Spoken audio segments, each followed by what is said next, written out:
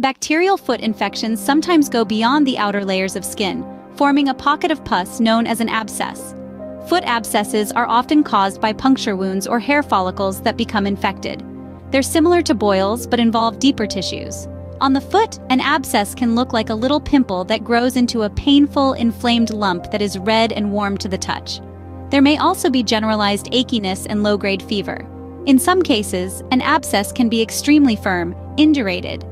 Abscesses are most often caused by Staphylococcus aureus, but other bacteria can also cause deep tissue infection.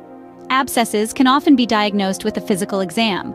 Your healthcare provider may order a bacterial culture to identify the bacterial culprit and prescribe the most effective antibiotic. Treatment usually involves the draining of the abscess followed by a course of oral and/or topical antibiotics. An OTC painkiller like Tylenol, acetaminophen, can reduce pain and fever. You can prevent bacterial and fungal foot infections by keeping your feet clean and dry, washing daily with soap and water, not going barefoot in public spaces, wearing plastic or rubber slippers in public showers or locker room, not sharing footwear or nail clippers, keeping your toenails trimmed, regularly changing your socks and shoes to prevent moisture buildup.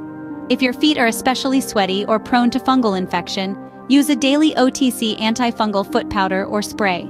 If the skin on your foot is cut or scraped, wash it immediately with soap and water. Then cover it with a sterile bandage. If your foot is prone to dryness and cracking, use a petrolatum-based foot cream to soften the skin.